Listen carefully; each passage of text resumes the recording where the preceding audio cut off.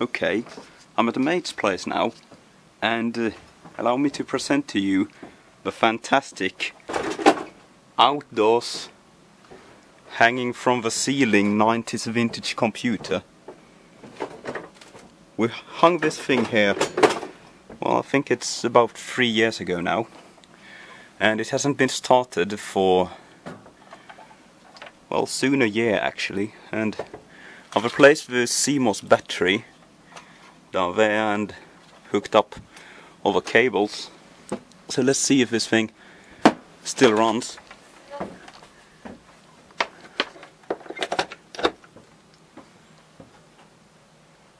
We got the power light, Acer.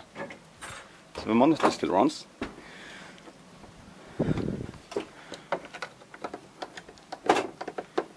Let's see if the computer does anything.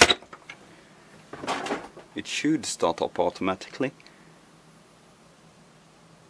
It might not.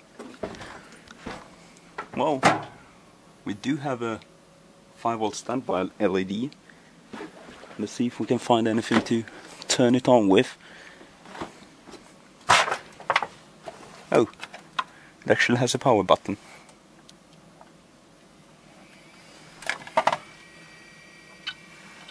Hard drive spins up. Hey, there we go. We've got a picture. Whoa, look at all that RAM.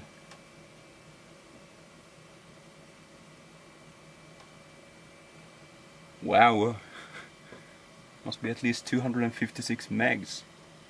No, 192.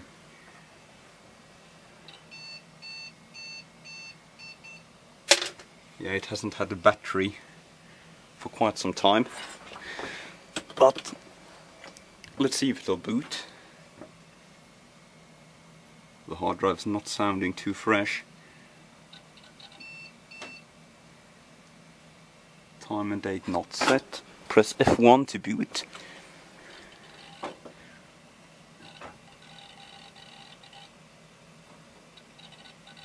Hey, there we go.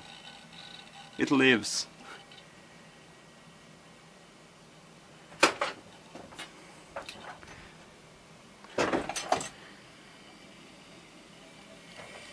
Listen to those ball bearings spin.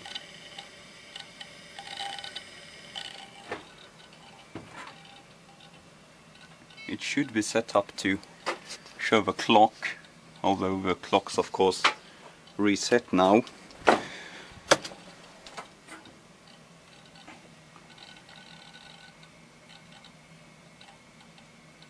There you go. 4th of January 1980. 1 minute 50 seconds past midnight.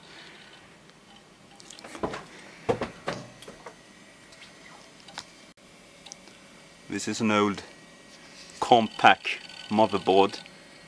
It's got 500 megahertz, I think. Yeah, 500 megahertz Pentium 3 copper mine, slot 1. And apparently it's got a LAN card stuck in the heatsink. There's all that RAM, we saw it count.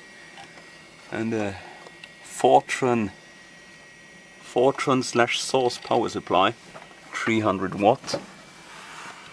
The fan got up to revs, although not a whole lot of power in there.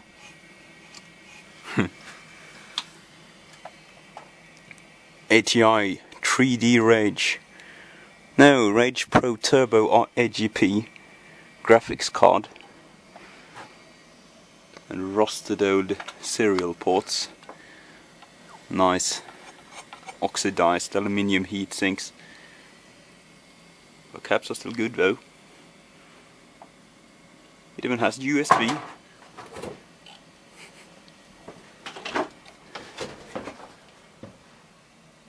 I wonder how long this thing will run. I mean, it's been out here hanging from the ceiling for literally years.